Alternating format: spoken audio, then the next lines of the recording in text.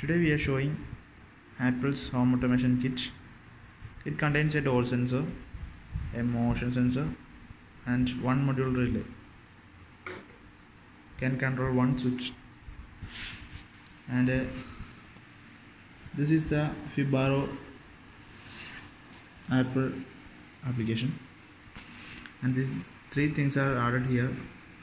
This is the living light relay, this is the motion sensor and door sensor.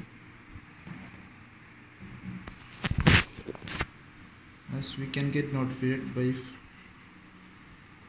the door sensor door is open, and also can notify by when door is closed. And this is the motion sensor, and it detects and tampered the alarm. Also we can adjust the sensitivity of motion sensor.